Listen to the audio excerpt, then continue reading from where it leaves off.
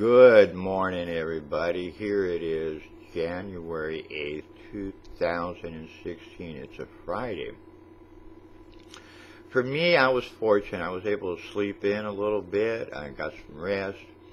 Yesterday was a busy day, all day. Eventually, yesterday evening, we went to the Hope Shelter.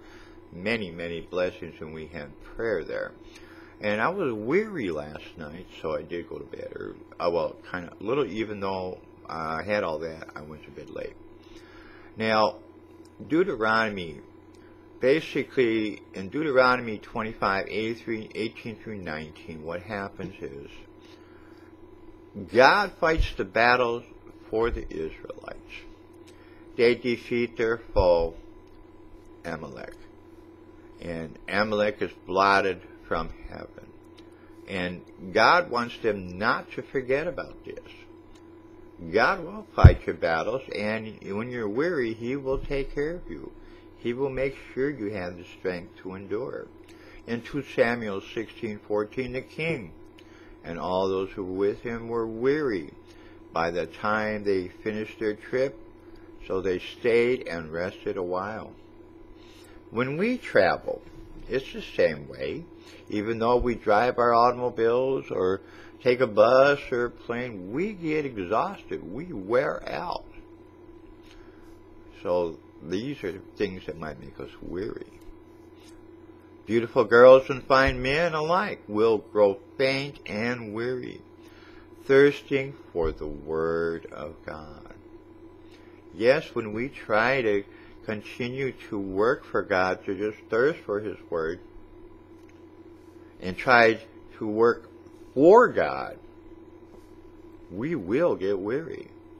But when God is with us, we will not. That's something to think about.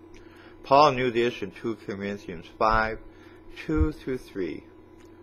How weary we grow of our present bodies. That is why we look forward eagerly to the day when we shall have heavenly bodies, that we shall put on like new clothes. For we shall not be merely spirits without bodies. And these new bodies, everybody, won't wear out. They'll be more and improved.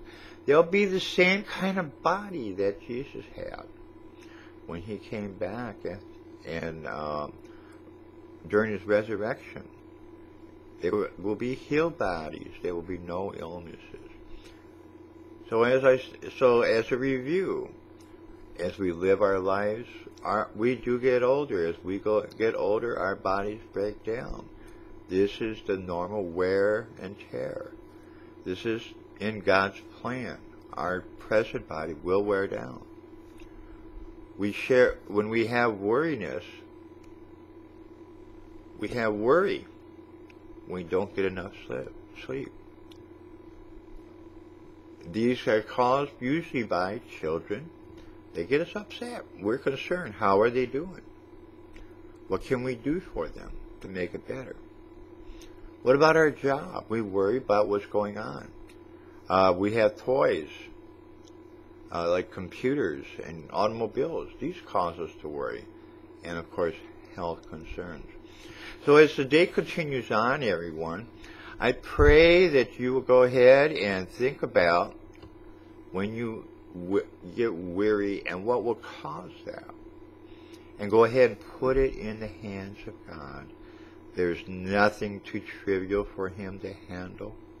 And He will get you through your weariness. Thank you, take care, and God bless.